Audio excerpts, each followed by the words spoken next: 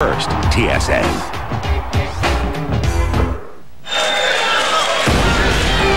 It is time for tonight's main event.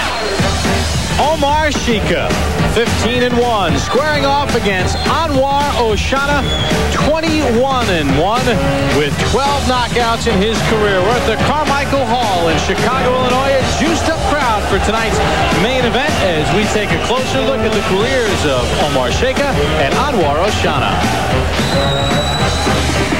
After an outstanding amateur career, 21-year-old Omar Shieka has been fantastic as a pro.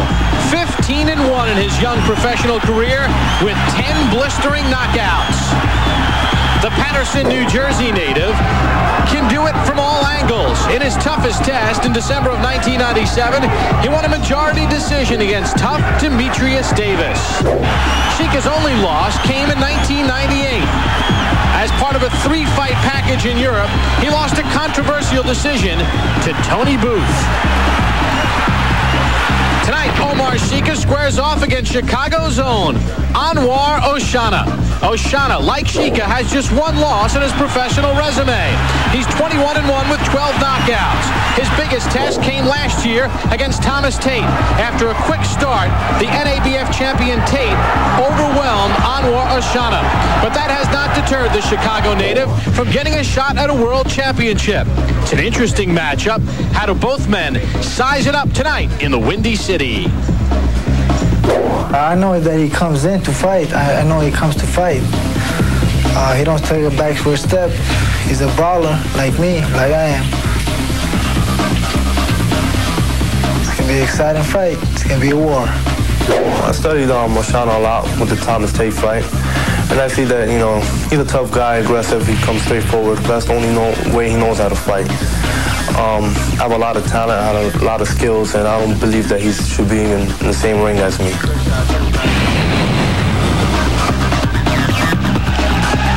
Bob Papa along with Teddy Atlas in Chicago. We've already had a stare down between Shieka and Oshana. For the introductions, here's our ring announcer, Michael Williams. Ladies and gentlemen, tonight from Carmichael's here in Chicago, the undisputed King of Beers Budweiser presents ESPN2's Friday Night Fights main event. This bout scheduled for 10 rounds of action in the super middleweight division. When the bell rings, the man in charge of the action, your referee, is Tim Adams. Ladies and gentlemen, presenting the red corner and introducing first. He wears the white trunks trimmed in black and weighed in tonight at 163 pounds. Originally hailing from Syria, he now makes his home and fights out of the Windy City of Chicago, Illinois. Establishing himself as a relentless puncher, he is considered to be one of the top super middleweights in the world today. He comes in tonight with an impressive professional record of 21 victories, 12 by way of knockout, with a recent title shot delivering his only defeat.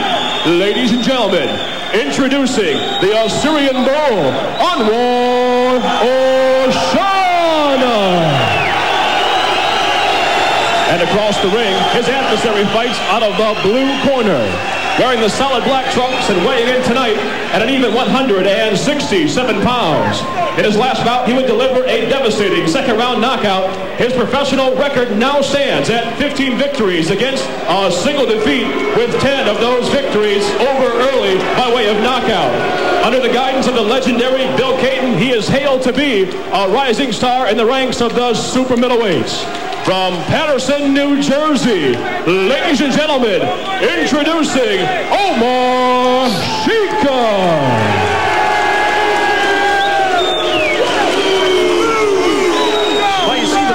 That some of the fans are holding, that is the Assyrian flag. Oshana is from Syria, but he is Assyrian, meaning that he was born in Syria. I'm going to put him in the neutral corner. I expect one to stay there till I tell him to come out. The man who went down will take a mandatory 8 count. Good luck to both of you. Let's go to work. Referee Tim Adams with the instructions. He is from Syria, but he is Assyrian, meaning he is a Catholic. In a Muslim land, there is no actual country of Assyria. Assyrians are from Syria. He came to the United States at the age of 13. Omar Shieka, on the other hand, is of Palestinian heritage, but born and raised in Patterson, New Jersey. Just so you know, the Palestinians and the Syrians are on very friendly terms, and both men said that nationality and religion has absolutely nothing to do with this. Weight class and getting a world championship shot have a lot to do with it. Take a look at the knockout ratio. Oshana at 55%. 8 of Oshana's knockouts have come within the first 3 rounds. Shieka, 7 of his 10 have come within the first 2 rounds. Oshana, not a big puncher, real game guy, busy guy. The key here is his defense is going to have to show improvement from 2 fights ago when he stepped way up in class with Thomas Tate, who's the IBF #1 contender for the world title. Well, we asked Oshana about that 3rd round knockout loss to Thomas Tate. Teddy had a very interesting response to it. Yeah, he did, and a real fighter's response. He said, it's going to help me. And you know, I agree with him if he can make it work. In other words, he realized that he couldn't just outgut everybody. You know, boxing's not about being just tough. You have to bring other things to the game. And you're not just going to out-busy everybody, and you're not going to walk through everybody. And if he learned from that, at this point in his career, yes, it can help him. Well, Oshana felt that he learned to be a little bit more defensive, be a little bit more patient, start a little slower, and move his head more. And he said he saw a lot of that in his last fight against Danny Thomas. Not the legendary comedian, but Danny Thomas is 11 and 21, just a little bit different caliber than Thomas Tate. Except for that Thomas fight, we just talked about Thomas Tate fight where Oshana lost. Shieka has been in with the better opposition. He hasn't been brought up with any silver spoon. He's been in there with some tough guys. Demetrius Davis, guys like that. A couple left hands from Shieka. Shieka spent 3 bouts in 1998 in Europe. This is going to be a fight. If Oshana can survive the power or avoid the power of Shieka, who I think is a little bit better power-wise and maybe a little bit better skill-wise, boy, we're going to have some fight. Well, Shieka told us that he plans to take Oshana out by the 4th round. See, that's dangerous. You see Oshana throwing those wide punches there.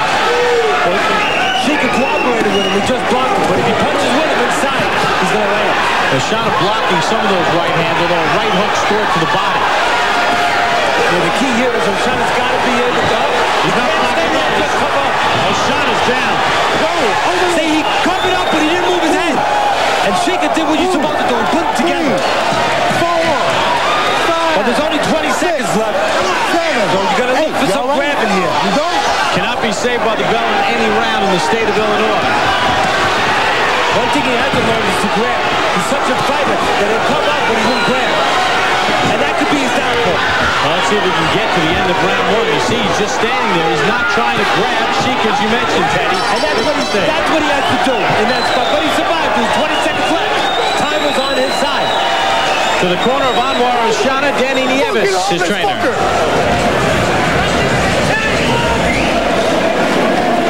Hold that bucket up here. Anwar, baby! No, you gotta step down. You gotta step down. You gotta step down. Go! Step down. Listen to me. He's holding up on that right hand. He's holding up on that right hand. Keep your fucking hands off and fucking punch. How you feel? Okay, let's take a look at it. Well, there it is. You can't just keep your hands up. You got to move your head. So you put your hands up. The guy mixes the punches around. He knows you're handcuffed. Sooner or later, something's going to get through. Left hook got through, and then the right hand. You can't just cover up. And then he stepped away, kind of like Floyd Patterson did with Ingemar Johansson. He stepped away. The referee hadn't stepped in. Shieka did what was allowed. He followed his man, and he caught him real clean.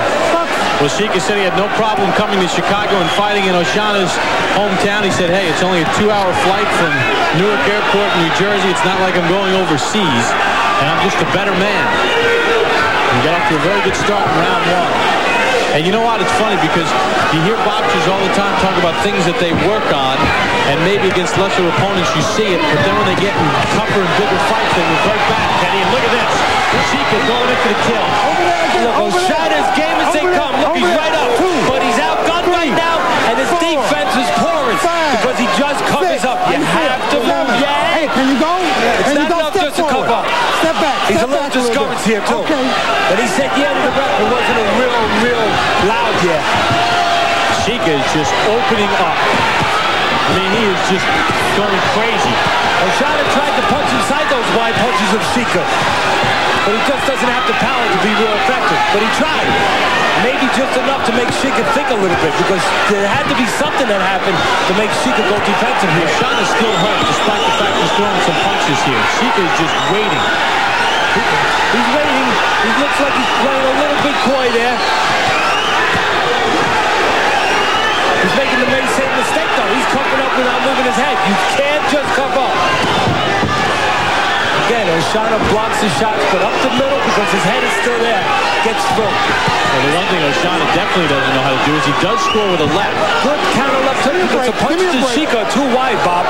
They're wide, and as long as you show those wide punches in front of the guy, the man has a chance to counter. Shieka doubling up with the left, the first score, then a right hand.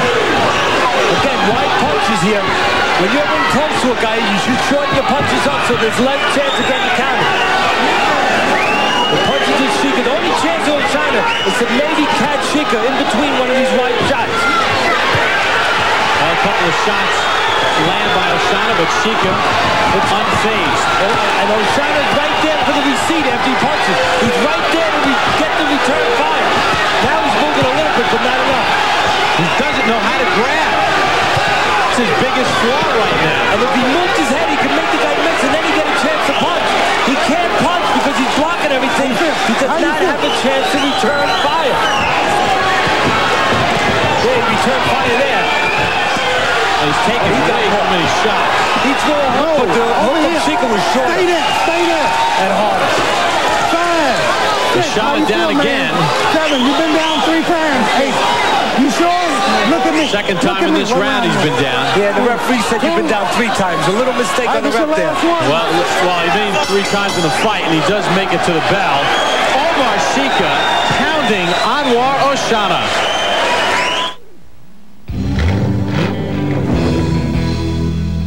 Bring in the pace car! Oh, the parking guy's waving us in. Thank you. Meet the Toyota Sienna minivan with its 194 horsepower V6.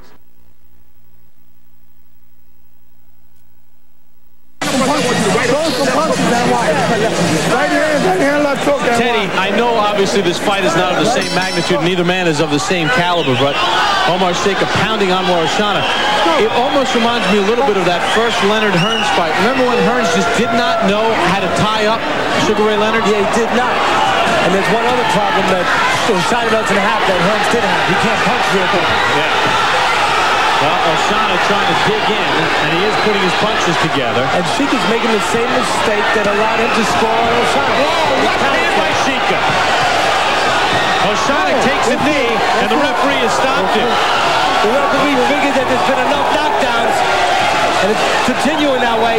He had it in his mind, it looked like, if there's another knockdown, I'm stopping this. Tim Adams stops it early in round 3.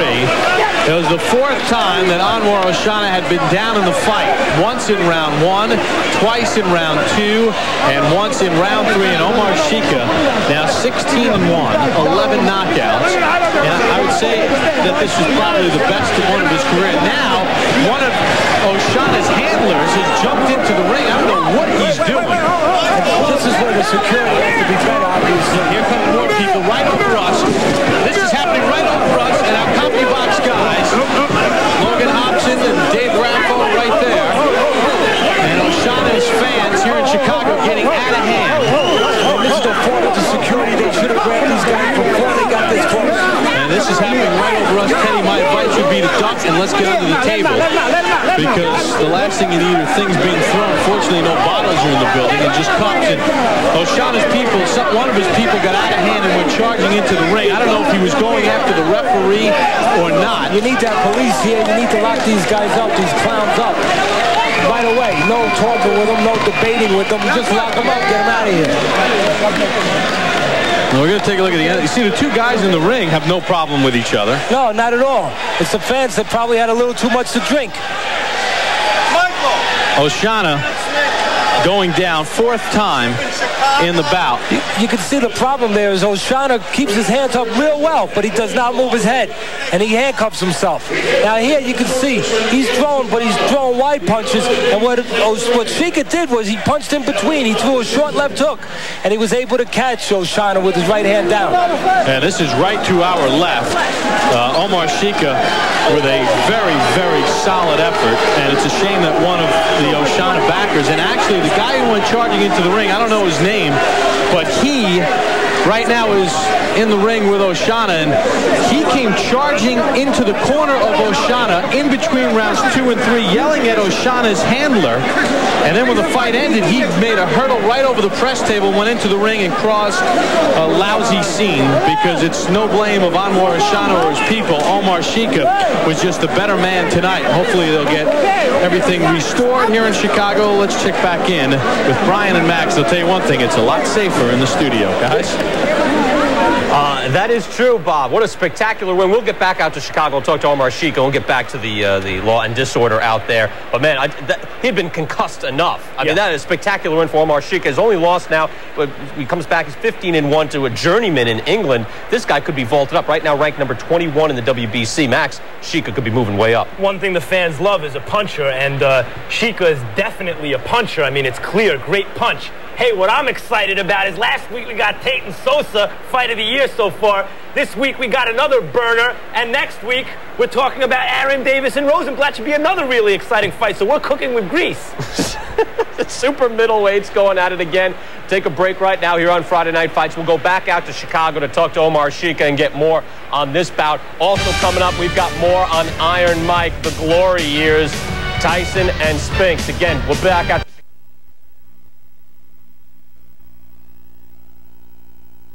They're also the ones who invented super. Live it and get rocking with TSN and the WWF Raw Road Trip. And that's the bottom line. The Stone Cold Sexton. Programming note for you, special edition of National Hockey Night, Saturday, 7 p.m. Eastern Time. The heroes of hockey's are at it, and the heroes of today in the skills competition. Gretzky Lindros will be there. For more, log on to ESPN.com, part of Go Network. Go.